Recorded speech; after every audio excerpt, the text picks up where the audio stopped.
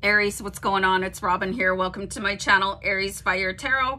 Guys, it is time for wealth and abundance readings, and this is going to be for November 2021 or whenever you happen to find the video. So this is going to be a general reading, okay? I am going to look at money forecast. Hopefully it's going to be a good one for Aries. I see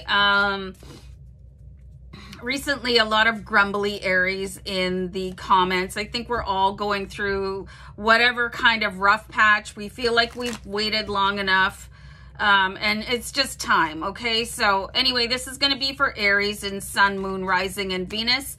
Always check out your moon sign. If you're watching the sun sign reading and you think, man, this sucks, just go ahead and watch your moon sign. Remember to subscribe, you guys. I really do look forward to your comments. So let me just do a little bit of a deck clear. I am using the Gilded Tarot. All right, so Aries, you guys deserve a break. So I have no idea what the cards are going to say. I do have my team in spirit here. So let's see what they can see into November, okay? Well, this is like no Aries wants to hear this. Like, cool your jets. What was I just saying about grumbly Aries? We're like really starting to like really sort of like lunge into the gates. You know what I mean? It's like getting a little bit ferocious, okay? With the appetite and then just the, we're not good at waiting, you know? We're not good at waiting. Aries, no, I want everything now, and it better be on a silver platter, and don't knock over my crown while you're here either. But here's the Temperance card. And it's saying, okay, everything's okay, Aries. You know, you really just got to bring the temperature down, like simmer a little bit, you know, instead of being at a rolling boil all the time. And as an Aries, I kind of find that annoying advice because, hello, we're Aries and we deserve everything yesterday, right? So, I mean, that's kind of a cautionary tale with the Temperance card saying, yeah, everything's going to be okay. You just got to keep your wits about you. And that's something that I'm getting from my spirit guides too, is that it's not always easy to see things clearly when you are at that rolling boil, okay? So, I mean, I guess it's good advice or whatever, but, you know, we're Aries. Okay, so here's the High Priestess. So this is very interesting. We're getting all this divine feminine energy here, okay? So this is very powerful. Divine feminine energy uses a different force than masculine energy, okay? So we do have the High Priestess here, and it's like asking you to rise above, okay? Like be that fierce warrior that you know that you are. Act as if you deserve everything in the world because you know that you do, but maybe try doing it in a different sort of a way, okay? There's a lot of balance here in the background with the matching pillars. Okay, we have the calm water here. You can see the difference, okay? A little bit of a tempest here, and then we go over here with the High Priestess, and everything's a little bit different. And actually what she's doing is letting her heart guide her, okay? Obviously, the High Priestess is quite magical as well, okay? Something really important to remember, and I know a lot of people are afraid of magic and all of that stuff, but anytime that you're speaking anything out to the universe, that is your source of magic. I'm going to write that down. Hold on for a second. So any type of affirmation that you do, any type of like anything you're speaking to the universe, trying to call things in your vision board, whatever it is that you're doing to manifest, that is your source of magic, okay? And your magic gets muddied if you're in this sort of mood over here. And it's going to happen, okay? It is. But then just remember who you are. Like, really just straighten up your crown and remember who you are, okay? And then your heart will start to lead the way instead of your big Aries ram head, okay? And Aries are ruled by the head. So the head can really get you into trouble in the sense of overthinking and like getting like that sense of being wronged, okay? And I just saw angel number 444. So this is going to be a challenge for you guys. So you could want to maybe make a note of like a mental note to yourself that I really would like to emulate the High Priestess a little bit more when it comes to manifesting and keeping patience, okay? Because when you get all swirly, like the Temperance card, everything's out of control. Everything's going too hot. You know what I mean? So the High Priestess is a really good reminder.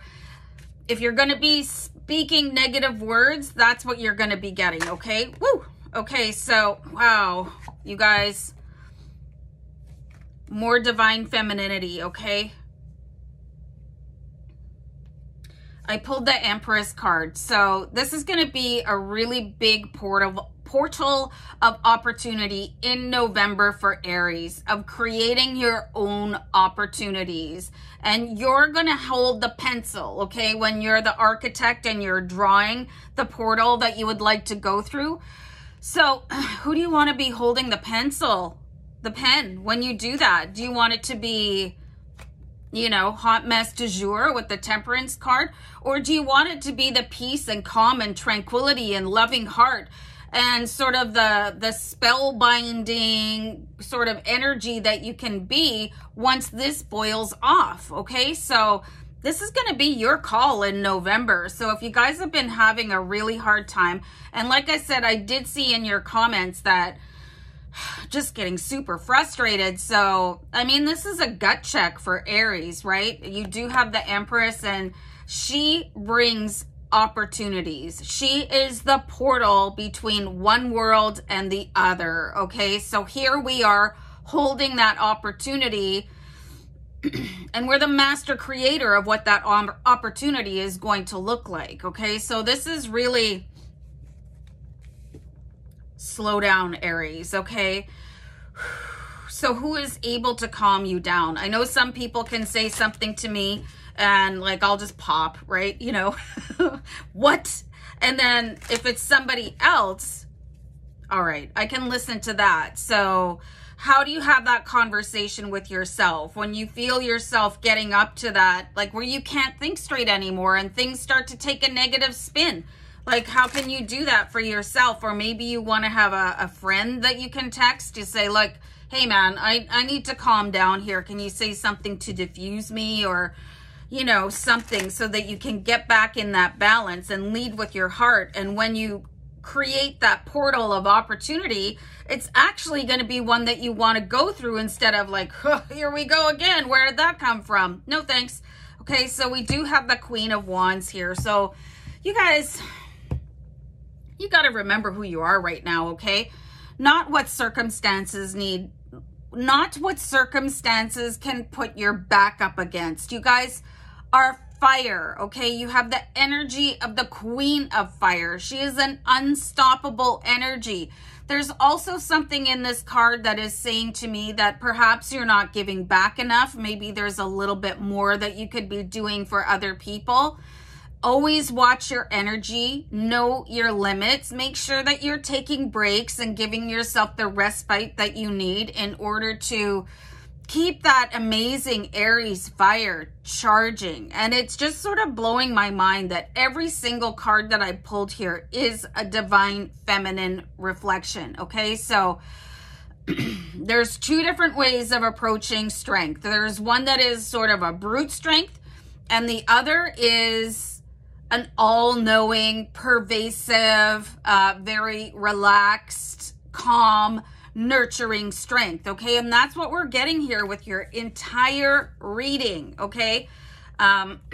Everybody has divine feminine energy in them, you know, even if your gender is male.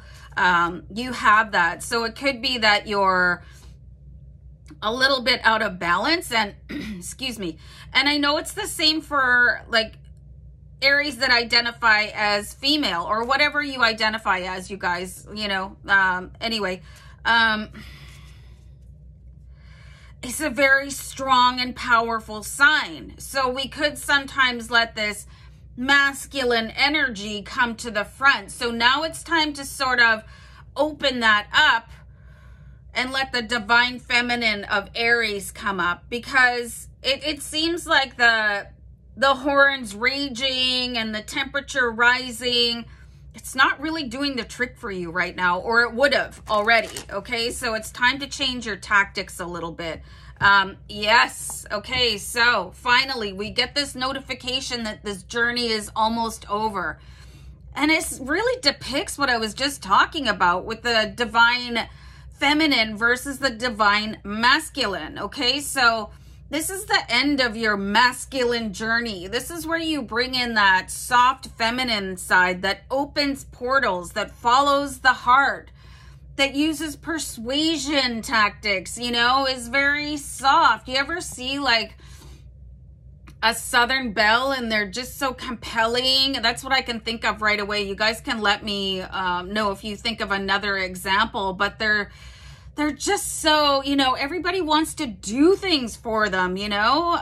So there's this really soft feminine side for you guys, and this almost like a toxic masculinity within you can be put to rest. That journey is almost over. Look how like this guy's like mad buff, you know? So he doesn't need that. And there's this realization coming in for you guys that your way to your wildest dreams is that soft and divine feminine power within you. And I'm going to leave that at angel number 1111. So guys, peace out, love and light.